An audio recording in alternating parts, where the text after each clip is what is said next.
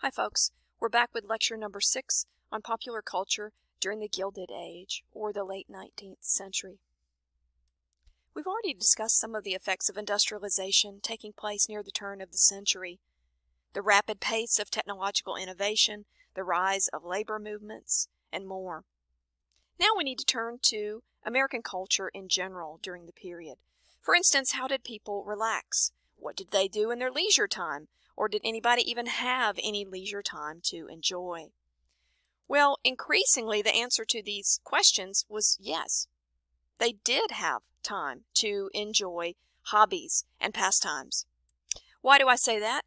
Because we have the rise of the white-collar business world during this period.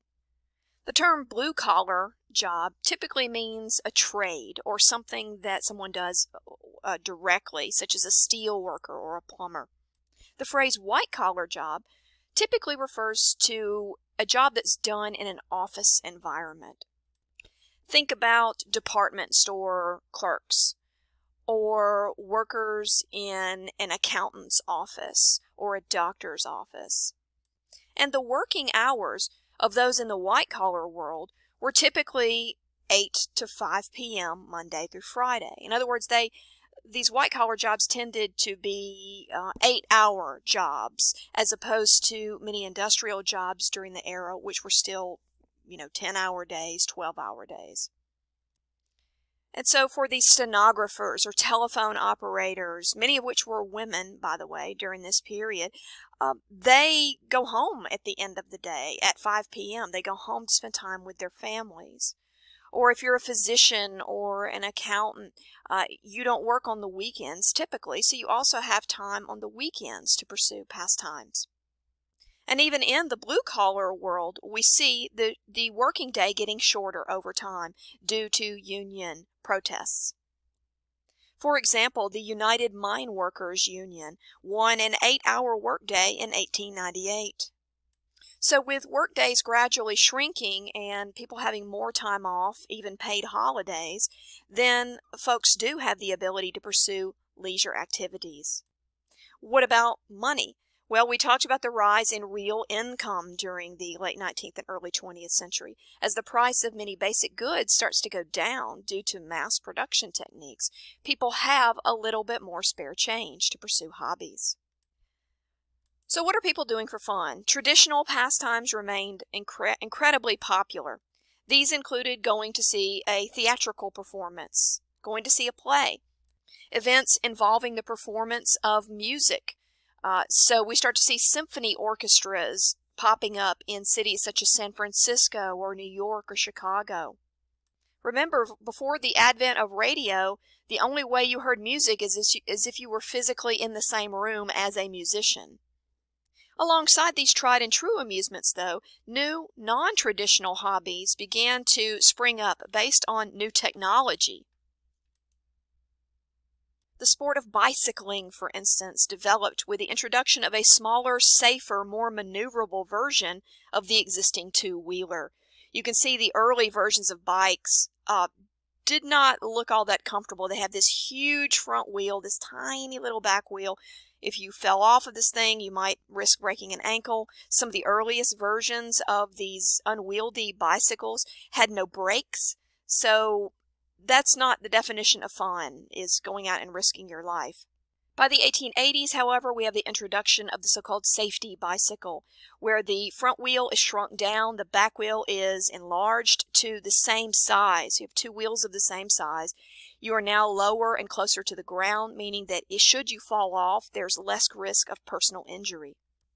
And as the price of these once luxury items begins to go down, it means many more Americans will begin bicycling as an exercise, bicycling as a hobby on the weekends. It allowed housewives who worked inside the home to escape the confining radius of their domestic existence. It allowed teenagers to sneak off to the park and meet their sweetheart. The bicycle was a portable, relatively cheap, and convenient mode of transportation. In the end, the bicycle was embraced with such enthusiasm by Americans during the Gilded Age that several hit songs were written about the two-wheeler, including A Bicycle Built for Two and I Love You, Bicycle and All.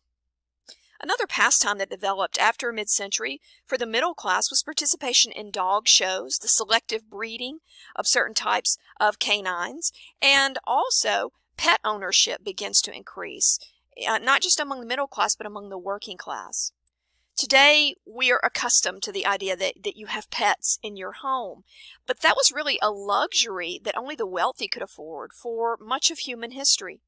Dogs might be kept around, but they didn't come inside the home. We didn't shampoo them and put rhinestone collars on them. For much of human history, dogs were there as a security system, and you might throw them a few bones every now and then, but they were not pampered pets the way we think of them today. That changes during the late 19th century. As the working class and the middle class aspire to be like their wealthier counterparts, they began adopting pets. We also credit the Gilded Age as an era in which many of the first modern board games were created. For instance, one of the predecessors to a very popular modern-day board game appeared around the turn of the 20th century, the Landlord's Game, as creator Elizabeth McGee dubbed it in 1904, was based on economic principles and was designed to teach players about property ownership. You can see the board here on the slide for the Landlord's Game. What does it remind you of? Monopoly. As tourism and travel became more affordable in the late 1800s, with railroad lines crisscrossing the country and steamships regularly making trips between the East Coast and Europe, companies also began to create board games that appealed to American travelers. When families returned from their trips, they could relive their journey by playing games such as Around the World with Nellie Bly. Or, more likely, for those of more modest means, those who could not afford to travel, this was a way to travel vicariously. To play one of these games and to travel to Malta or to Algeria or some of these exotic locales, places you would never be able to actually afford in real life, was interesting to them. Or playing the Landlord's Game, later the game of Monopoly. This was a way for you to become a real estate tycoon, when in reality you might be stuck as a renter for your actual existence. Well, just as some Americans were beginning to travel abroad in large numbers during the period, so too were many visiting places within the United States. And one huge draw for many Americans was the Columbian Exposition, held in the city of Chicago in 1893. This was a World's Fair designed to celebrate the 400th anniversary of Columbus's voyage to the New World, hence its name. There were countless railroad lines that terminated in Chicago, many of them coming in from the Midwest and the Far West, because Chicago was the center of the meat packing industry or the slaughterhouse industry in the United States. So with these existing railroad lines, it was fairly cheap for many Americans from areas across the country to simply converge on the city of Chicago. And there was a lot of fanfare associated with the Columbian Exposition or the Chicago World's Fair. The size of this event was huge. It cost over $500 million in today's currency for these exhibits to be erected. The size of the fairgrounds spanned across almost 700 acres and featured 65,000 exhibits. People went here to see a glimpse of the future. There were technology halls that showed some of the latest gadgets and offered the promise for a better future through innovation. People also flocked to the Chicago World's Fair as a way of traveling abroad. Because it's a World's Fair, you have many other countries that are actively participating and send in people to participate in some of these recreations of villages from around the world. For working class Americans, this was as close as they would get to traveling abroad. They might visit a little recreation of a German village, or they might pass through a Japanese village, and they might hear those languages being spoken by representatives sent from those countries. On the periphery of the exhibition areas was an amusement area that also provided entertainment opportunities. There, visitors could catch a ride on the Ferris wheel, which made its debut in Chicago that year.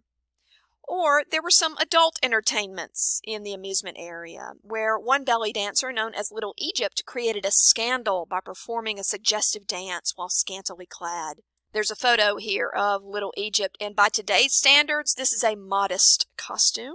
But the fact that her belly was exposed, her arms were exposed, that did not happen during the late Victorian era. Women were supposed to be covered up. Even the flash of skin on a woman's ankle was considered to be scandalous. Other cheap amusements for the working class and middle class were so-called dime novels. These were cheap, mass-produced works of fiction, and they took their name for the price. Many of these novels were 5 cents or 10 cents, hence the term dime novel. The most popular genres that Americans were reading were westerns, romance novels, or detective stories. Unfortunately, many of these dime novels reinforce some incredibly negative stereotypes. Racial stereotypes, stereotypes of certain religious groups were reinforced in these cheap publications.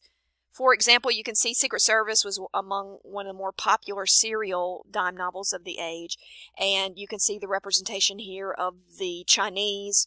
They're busting into a opium parlor and seeing that white women there had been enslaved.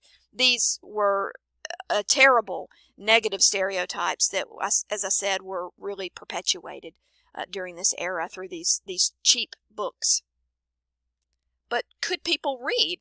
Well, increasingly we are seeing, even among the working class, literacy rates steadily climbing during the late 19th century.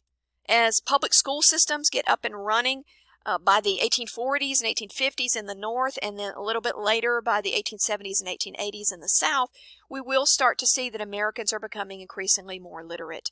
And we'll see an explosion of printed media as a result. Newspapers go into wide circulation during this period. Social magazines where people could read about the lives of the wealthy were incredibly popular, in addition to dime novels. We will see that companies will begin sinking huge amounts of money into advertising their wares in all of this new printed media, from newspapers to magazines and the like. Competition among businesses for the American consumer dollar meant that they had to create ad campaigns that were memorable. They had to make their brand of flour stand out, for example, against that of their competitors. We'll also see the use of mail order catalogs. Sears, Roebuck & Company started out as a mail order catalog company where you didn't go to a store, the store came to you in your mailbox. And you could browse through one of these catalogs and you could order things. You could send in a check, and then several weeks later you would receive your merchandise, usually via a nearby rail line. The only way this works, though, is if people can read the catalogs. So the mail order industry explodes during this period with rising literacy rates. Other forms of cheap traditional amusements included going ice skating if you lived in a climate in which it was cold enough to do so. Playing team sports. This is the era in which baseball really becomes America's game. With the expansion of railroads, you'll see traveling theater troupes. So now, if you didn't live near a big city, then sometimes you could go to a nearby performance of a Shakespearean skit. Or you might have Wild West shows like Buffalo Bill's Wild West show. It would travel to your neighborhood via the railroads, and that was a cheap, easy amusement. As baseball became a much more popular sport, quite naturally black athletes wished to compete. However, given the sad state of race relations in the United States, black athletes and fans were turned away from the National League. They were forced to branch out on their own and create the so-called Negro Leagues. These all-black baseball leagues featured teams from cities across the country, such as the Chicago American Giants or the New York Homestead Grays. New technology based on electricity also changed Americans' pastime activities, as they will go to early moving pictures and they will go to amusement parks powered by electricity, so the Ferris wheel at Coney Island, for example. Other technologies such as telephones allowed people to contact family members and friends, to host parties much more easily than before. But let's also keep in mind the price of all of this technological change. Coal-fired power plants were belching out huge amounts of particulate matter into the atmosphere during this period. Chemical manufactories were dumping excess chemicals into water sources. As the railroads expanded, they were not only bringing in vaudeville acts or Wild West shows to your town, they were bringing in more pollution. So all of this new technology came with a high environmental cost during the Gilded Age.